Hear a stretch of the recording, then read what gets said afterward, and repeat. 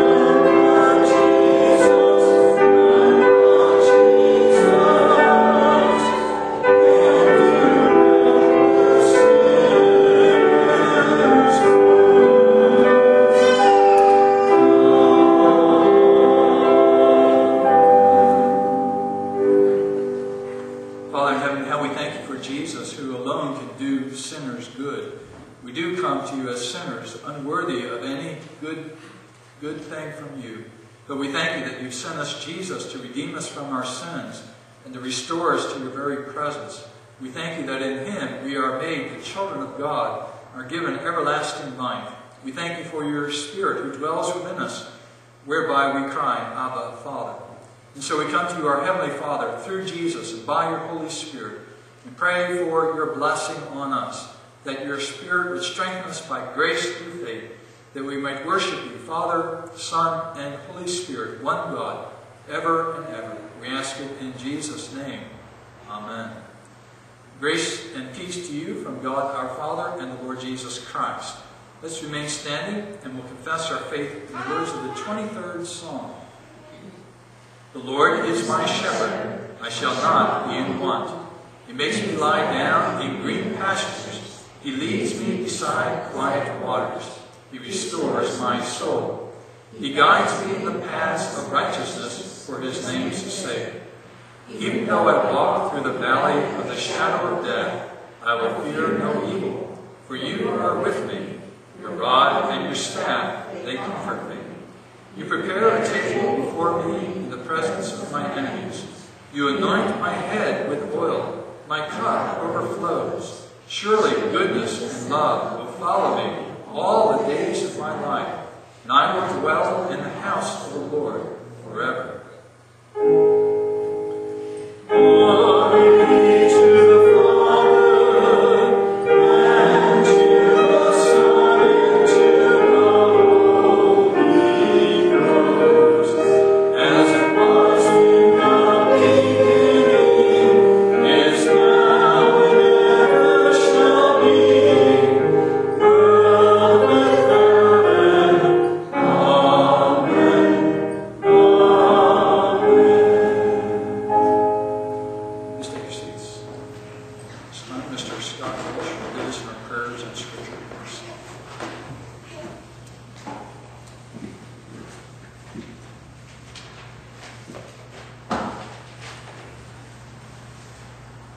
The logistics. Be careful you don't trip. Let's pray. O Lord, we beseech thee, absolve thy people from their offenses, that through thy bountiful goodness we may all be delivered from the bands of those sins, which by our frailty we have committed. Grant this, O Heavenly Father, for Jesus Christ's sake, our blessed Lord and Savior. Amen.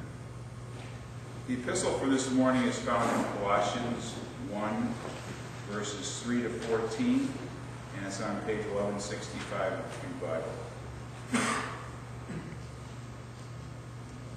We always thank God the Father of our Lord Jesus Christ when we pray for you, because we have heard of your faith in Christ Jesus and of the love you have for all the saints. The faith and love that spring from the hope that is stored up for you in heaven, and that you have already heard about in the word of truth, the gospel that has come to you. All over the world, this gospel is bearing fruit and growing, just as it has been doing among you since the day you heard it and understood God's grace in all its truth. You learned it from Perkasie, our dear fellow servant, who was a faithful minister of Christ on our behalf, and who also told us of your love in the Spirit. For this reason, since the day we heard about you, we have not stopped praying for you and asking God to fill you with the knowledge of his will through all spiritual wisdom and understanding. And we pray this in order that you may live a life worthy of the Lord and may please him in every way, bearing fruit in every good work, growing in the knowledge of God, being strengthened with all power according to his glorious might, so that you may have great endurance and patience, and joyfully giving thanks to the Father, who has qualified you to share in the inheritance of the saints in the kingdom of light. For he has rescued us from the dominion of darkness and brought us into the kingdom of the Son he loves, in whom we have redemption, the forgiveness of sins.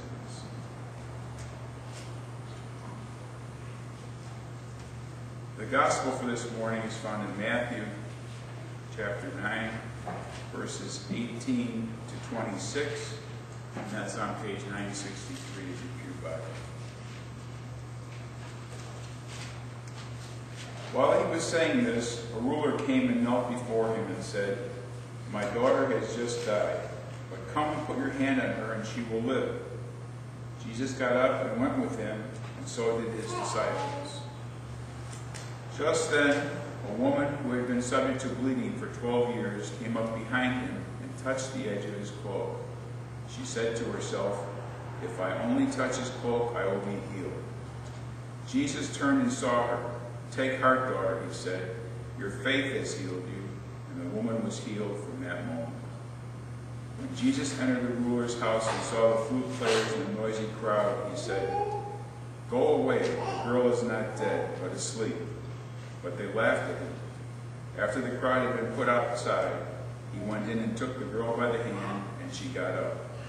news of this spread all that region, through all that region.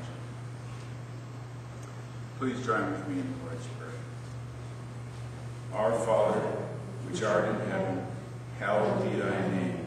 Thy kingdom come, thy will be done, on earth as it is in heaven. Give us this day our daily bread, and forgive us our debts as we forgive our debtors. Lead us not into temptation, but deliver us from evil. For thine is the kingdom, and the power, and the glory forever.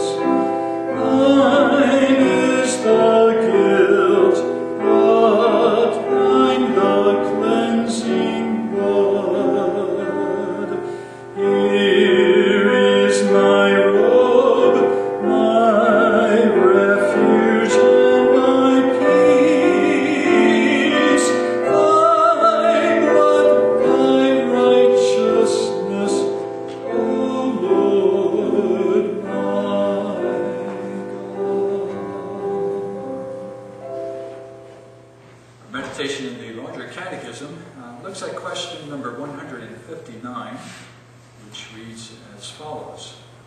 How is the word of God to be preached by those that are called thereunto?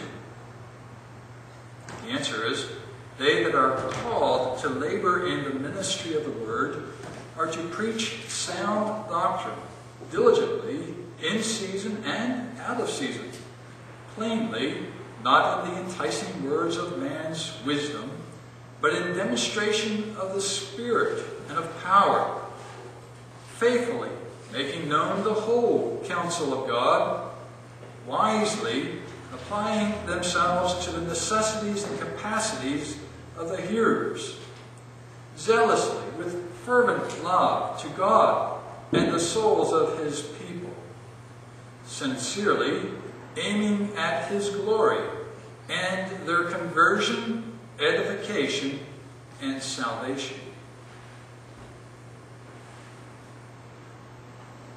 We noted last week that not everyone is equipped and authorized to preach the Word of God, particularly within the public worship service of God's people. It is an authoritative proclamation of the Word of God, and not left to just anyone who has a Bible and a microphone to speak or explain.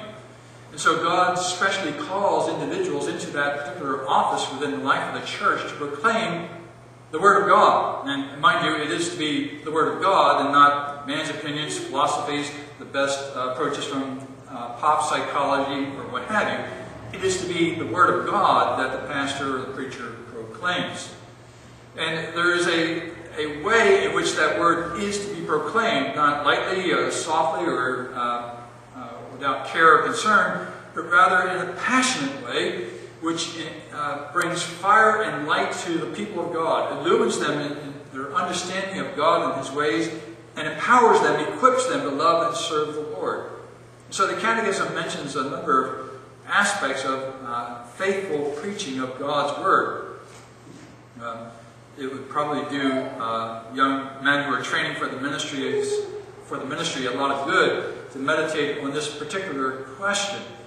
So often we go to seminaries and we learn a lot of skills and are equipped with a lot of academic abilities, but there's much more to preaching merely than that, and this answer highlights these things.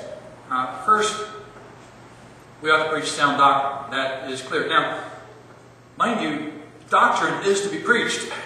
There needs to be a careful, clear exposition of what God says about different topics in the whole spectrum of His revelation. Who is God? Who is Christ? What is the way of salvation? What is sanctification? How do we deal with sin? These topics or doctrines need to be explained in a way which is faithful to Scripture and will be good for the hearer. Doctrine, some people object to and say it divides, it disunites people. Doctrine actually unites people. True doctrine unites people because they understand what God teaches them. It unites the people of God so they come around God's Word and agree that that is true. And so, sound doctrine unites the Church of the Lord Jesus Christ. It does not divide. It divides the church from unbelievers. Yes, that's true. It divides the church from those who are faithful and true and those who are hostile to God's Word.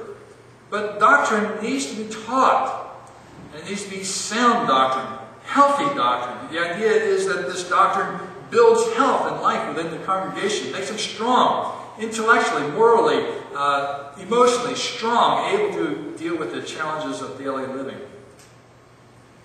The preacher should be diligent in his calling, ready to preach or explain the Word in season and out of season. That is, when it's popular to preach certain doctrines, popular to preach certain things, and also when it's unpopular. We may be approaching a time when preaching, and it already is in some respects, when preaching is unpopular.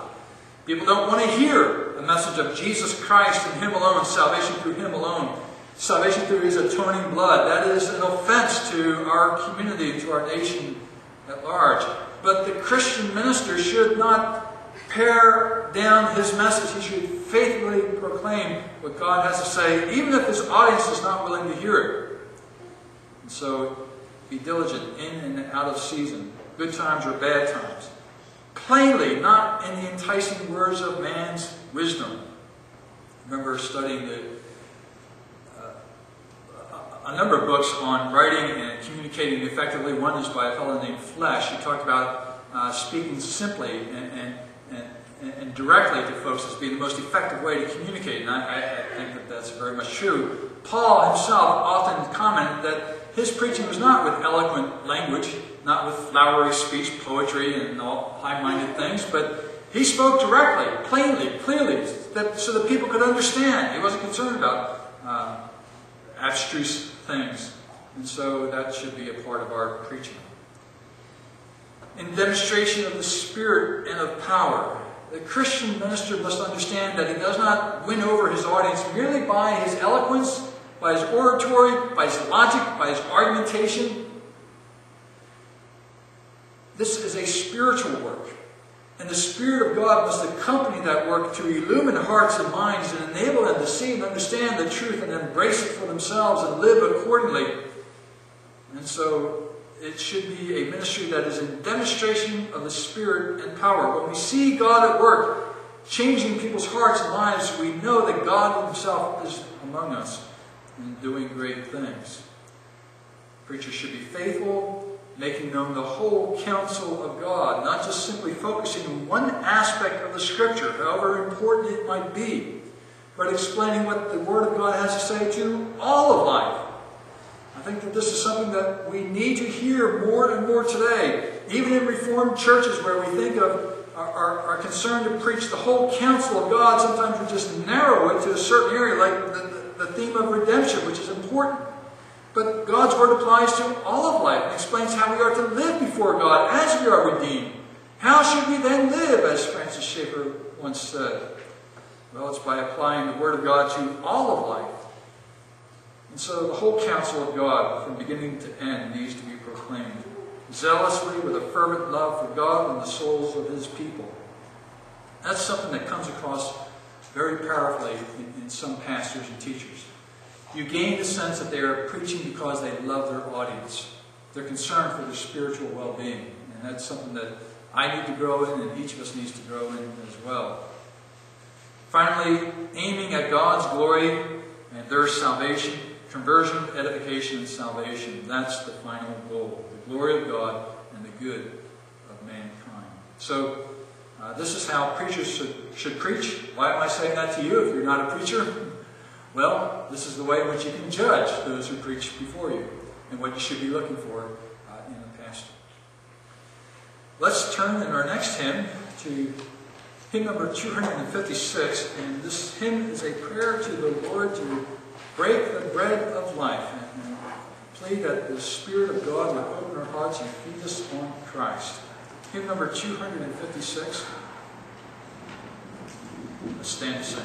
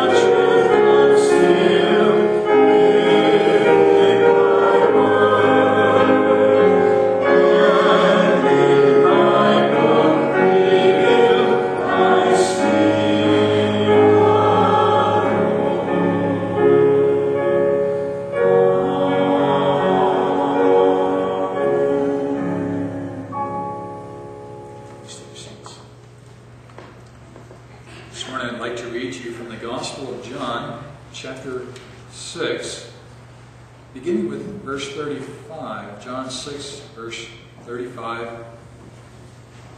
and we'll read through verse 51. Then Jesus declared, I am the bread of life. He who comes to me will never go hungry, and he who believes in me will never be thirsty. But as I have told you, you have seen me, and still you do not believe. All that the Father gives me will come to me. And whoever comes to me, I will never drive away. For I have come down from heaven, not to do my will, but to do the will of him who sent me. And this is the will of him who sent me, that I shall lose none of all that he has given me, but raise them up at the last day. For my Father's will is that everyone who looks to the Son and believes in him shall have eternal life, and I will raise him up at the last day. At this the Jews began to grumble about him, because he said, I am the bread that came down from heaven. They said, is this not Jesus, the son of Joseph, whose father and mother we know? How can he now say, I came down from heaven? Stop grumbling among yourselves, Jesus answered. No one can come to me unless the Father who sent me draws him. And I will raise him up at the last day. It is written in the prophets, they will all be taught by God. Everyone who listens to the Father and learns from him comes to me. No one has seen the Father except the one who is from God. Only he has seen the Father. I tell you the truth. He who believes has everlasting life. I am the bread of life. Your forefathers ate the manna in the desert, and yet they died. But here is the bread that comes down from heaven, which a man may eat and not die. I am the living bread that came down from heaven. If anyone eats of this bread, he will live forever. This bread is my flesh, which I give for the life of the world. Let's pray. Father, we thank you for our Savior's words this morning, and we thank you for the help of your Spirit, who illumines our hearts and minds so that we might see and appreciate the truth of what Jesus has to say. We pray that you would strengthen our faith and our understanding of what you have given for us. And we pray, too, that your Spirit would take these words of our Savior and give them to many today, drawing many from different places around the world to Jesus Christ, that they, too, might have life everlasting, that they, too, might be raised on that last day to live with God. We pray for your blessing on your word in Jesus' name. Amen. It's estimated that 1 in 7 people around the world are hungry today. With a population in 2010 of 6.5 billion people along in the earth, nearly 1 billion of them are hungry. And that's not just going without a snack before bed, but it's significant malnutrition, significant lack of food. Nearly 70% of those are in Asia. And then another 25% live in Africa. I think about 4% in Latin America and elsewhere.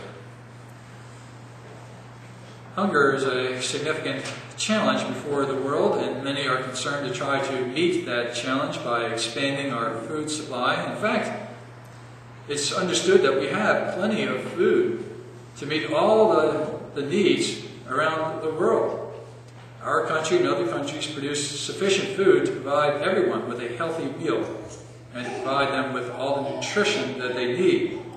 But of course, many things get in the way of that. And I might just note that some have been concerned in years past about population growth and the expansion of the population, the concern that we can't feed all of these people. We can. God will bless countries that follow him and will enable them to feed many, to be a blessing to the world if they follow his will. But as they resist that and go their own way, then all these kinds of things develop. Warfare, which brings poverty, disease, which brings poverty, poor education, which brings poverty, all kinds of things. As concerned as we are about feeding the world and providing nutrition for all that they might have a healthy, happy life, the Bible tells us that there's a greater danger when there's a famine for the Word of God. Prophet Amos spoke of that to the people of Israel long ago. He warned that there would be coming a day when there would be a famine for the very words of God. People will go here and there trying to find something from God. What does God have to say about life, and my future, my destiny? And they will not be able to find it. One wonders if we're not close to that today.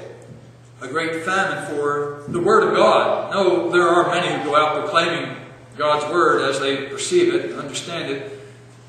But they do not proclaim God's Word as it's given to us in the Scriptures. God's Word as it points us to Jesus Christ as the only hope of salvation. Perhaps there's more of a famine for that kind of Word. Jesus himself would meet with Jewish folks, and after performing an amazing miracle whereby he fed 5,000 or more people with 5 loaves and 2 small fish, you had them coming after him again saying, "Keep it up, one more meal, do it again." I said, look, Moses, when he was out in the wilderness, he fed the people of Israel for 40 years, day after day after day. You've just fed us once. Why should we follow after you? Show us a sign. Make it happen again. And so they began to diminish the significance of what Jesus had done. It's not enough. It's not sufficient. We need to see more. So Jesus had to address the folks of his day and challenge their blindness to the truth of what was before them. They did not really appreciate what God had done for them. And so he begins to draw some contrasts. He begins to talk about the manna that comes down from heaven. Not just the manna that Moses fed in the wilderness, but he himself being the true manna. He is the bread of God who gives us life. Now, when you look at the story there in John chapter 6, you wonder how it is that after being fed like this, in such a spectacular way, 5,000 people being fed, how is it that they did not accept what Jesus had to say about himself? Why did they not see him for who he was, the Messiah, the Christ? And many would not follow him. They would wander off in different ways. And so Jesus had to explain why it was that so many would not believe in him. And it's helpful for us to hear that today as well. When we see the Christian churches that are faithful in proclaiming the Word of God struggling to survive, and many of those that have abandoned God's Word but preach a Word which is palatable to the modern tongue, and they are flourishing, they're prospering, and gathering many crowds to them, you must ask yourself, why? What accounts for this discrepancy? Why is it that those who preach the Word of God, the whole counsel of God, who carefully explain the way of salvation, are not heard, not listened to, but rather these others? Jesus resolves it himself in his own day in God's electing grace. He says that all that the Father gives to me shall come to me. And with these words, he indicates that not everyone who's there in my audience are among those whom the Father has given to me, but only some, perhaps in that audience, but some are given to Jesus and entrusted to his care by the Father. And these are the ones that will come to Christ. And so the reason why many do not respond to the clear teaching of the Word of God is in part because of God's electing grace. He's been pleased to set aside some for salvation and to pass the rest by. In Reformed churches, we describe that as God's work of predestination or election. God sets apart a people for himself. He chooses some out of the vast mass of humanity, some whom he will set apart and give to Jesus Christ and trust them to his care, such that when Jesus comes into the world, he comes for their sake and for their sake alone. Jesus would be entrusted with their salvation and would do all that is necessary in fulfilling the will of his Father to obtain that salvation. And so within Reformed churches, in talking about God's work of predestination, we talk about something in the form of a TULIP, an acronym which describes this work of God. We recognize first that man is totally depraved. He is corrupted by his sin and cannot do anything good. He is utterly dependent upon God to change him. And then there's God's unconditional election, whereby he sets apart a people for himself to be saved. Limited atonement. Christ enters into the world to save these particular people whom the Father has given to him. His death on the cross atones for their sins, and not for the sins of all men in general, specifically for these who are chosen by God. Irresistible grace, whereby the Spirit draws out of the world those whom God has chosen, those for whom Christ has died. The Spirit draws them to Christ, that they might receive the gift of salvation and be saved eternally.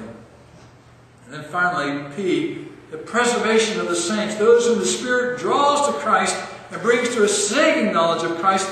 God the Father, the Son, and the Holy Spirit preserve in the course of life, such that ultimately they come to the final destination, glorification, salvation, eternal life. Jesus explains that here in these words before his audience. The reason why many of you do not respond to the Word of God is because God has chosen some to be saved. And all of those whom God has chosen, each and every one of them, will in fact be saved. They will come to Jesus. Now, Jesus describes this work of the Father in not only electing but bringing folks to Christ. He describes it in a couple of ways. He describes it as a drawing them to Christ. The Father, if you will, drives them to Christ. The Word has the idea of some resistance involved. And some folks don't like that thought. And yes, it's not the whole story, but it does tell one significant aspect of it. God uses a powerful influence in an individual's life to deliver them from their sins and to bring them to himself. Their hearts must be changed. Their eyes illumined. They need to be shown the glory of Christ in a way that they can see and understand. And the Father draws them from their sins, which they would not leave on their own, to bring them to Christ. Many commentators, or many folks in general, don't like that idea. William Barclay, in his comments on the text, always comes down, after describing wonderfully how God draws people to himself, he comes down to finally saying, but man can resist God. Well, really? Is that what Jesus is saying here? That in the end, every man can resist God and go their own way? That entirely disrupts everything that Jesus has to say here. All that the Father gives to me shall come to me. What? Men will resist? No, they won't resist. The Father will draw them to me. They will resist? I don't think so. The Father will teach them. Everyone who's taught of the Father comes to me. Will they reject that instruction? Will they rebel against it? No. God will sovereignly, powerfully draw them to himself. And that's the only way whereby they will be saved. And he changes their hearts and minds in such a way that they will not resist God's grace, but rather run to that grace, seeing it their hope of salvation. And so Jesus points us to God's sovereignty in this gracious work of salvation, where he draws us out of our sin, out of our corruption, and brings us to Jesus Christ, powerfully and effectively. But at the same time, Jesus indicates that he himself has come to do the will of the Father. He's not on a different program. He's not pursuing a different objective. He's received this mission from the Father to save a people, and when they come to him, Jesus promises, I will in no wise cast them out. I won't reject any of those who come to me. There's an illustration that some have used that The gate of salvation stands before us, and on the front of that gate, as you look at it, it says, "Whosoever will may come." But then as you pass through on the other side, you look back and you see, "All that the Father gives to me shall come to me." Salvation is much like that. God proclaims to all, "Repent of your sins, come to Jesus Christ and find life." Those who respond and come to Christ will be saved. Christ will not turn any aside. They will receive the full free gift of salvation and eternal life. But when they received it, and when they come to know what God has done for them, they will look back and say, God drew me to Himself all along the way. My salvation was God's work and not mine. And so Jesus says, "Whoever comes to me, I will in no wise cast out." His mission is to save these people whom the Father has given to Him. And so He goes to the cross to pay for their salvation. He will, at the end of human history, raise them from the dead and bring them into glory. It is His work. Will the Father fail in this mission to teach us of Christ?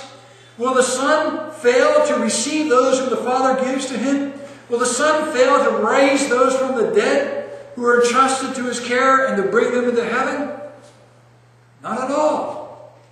Christ will accomplish that great work that the Father has given to Him, despite the rejection of the world at large. Jesus is the bread of life. He is the one who fully satisfies the human heart, all of its hungers, all of its passions and thirsts. Christ is the one who satisfies our deepest needs. So whether we are well-fed in an industrialized society, an information age society, or whether we are struggling to find our next meal, Jesus is the one who fully satisfies our deepest needs. What many need to do is look beyond the earthly things to God's provision of salvation in Jesus. When He says that He is the bread of life, He's the one who provides our deepest need, eternal life. And by eating Him, we are taking part in that great salvation meal. We receive through Him the blessings of the forgiveness of sins and His righteousness to cover us in communion with God. Jesus is the bread of life. And by feeding on Him and His work of redemption through faith, we receive that great gift. Let me conclude with this. When I was a boy, my mother would take us grocery shopping and go through the supermarket, and I would say to my mom, "Get me some Wonder Bread." Because Wonder Bread builds strong bodies 12 ways. I had this image of myself getting big and strong when I grew up, and I wanted that Wonder Bread to fuel my nutritional needs. Some of you who are younger may not be familiar with that ad campaign, but years ago, Hostess brand's company used to make a product called Wonder Bread. It's still out on the market. For how long, we'll see. But that was their advertising campaign. Wonder Bread builds strong bodies 12 ways. Today, Hostess Brands is going out of business. Now, in part, it's because one of their unions, a baker's union, went on strike, and when the company told them, "You must stop the strike or we'll go out of business," they didn't stop. They kept going, and the company said, "Okay, that's it. We're closing down the company." And so you may have eaten your last Twinkie, your last Ho-Ho, your last Ding Dong, all the rest of these things. They're gone. Wonder Bread too.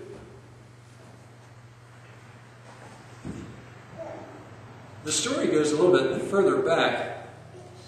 Years ago, the government complained about the ad campaign that Hostess had for their Wonder Bread, because it appeared that they were promoting something that was unique and different about their bread than other breads. Other breads also provide 12 nutrients to build your body. So what's so special about that? And so they began to harass Wonder Bread for this advertising campaign, and they had to change their campaign. That had an effect on their sales, and it began to slow their place in the market. And then other factors, of course, came into that as well. People were looking for nutritious things, and not so much for the Twinkies and wingdings and all the rest. Wonder Bread. We might find great satisfaction from the bread that we get on our market shelves. But it will pass through us and be done. This world is changing. It moves on from one moment to the next. You may want to place your faith in politics. You may want to place your faith in science, in psychology, all these various things, but they're constantly changing, constantly moving. Your own health, your family, everything about you is changing. Nothing remains the same. What is there that can bring you life? What can you depend upon? What will bring you eternal life that is beyond change? Jesus is that bread. Jesus is the only thing that will truly satisfy. Everything else will leave you hungry, looking for more. Wealth, pleasure, fame, power, all these things pass away. Jesus is the bread of life, and He alone can provide you with what you need. He is true wonder bread. He brings us everlasting life. Let's pray. Father, we thank you for your provision of grace for us in delivering us from this world and bringing us true bread, Jesus Christ. We pray for your blessing on us that we would feed on Christ and be strengthened by Him. We ask it in His name. Amen. Let's, at this time, give ourselves to the Lord by bringing before Him our morning tithes and offerings.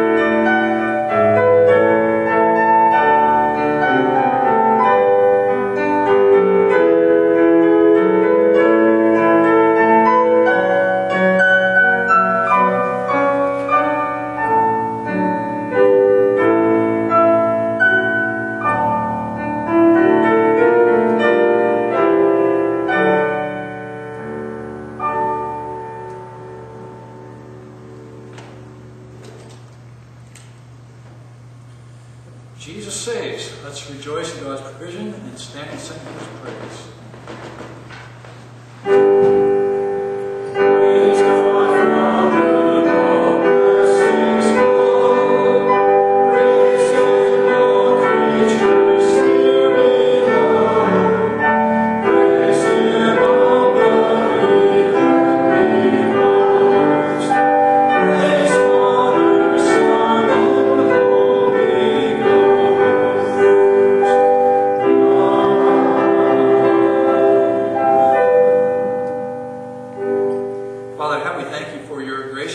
to us. You love us and care for us. You provide for our needs. You bless us with many good things in life. We thank you that you bless us with Christ our Savior and made us new in Him. As we give ourselves and these offerings to you, we pray that you would be glorified in them. We ask it in Jesus' name. Amen. Please take your seats.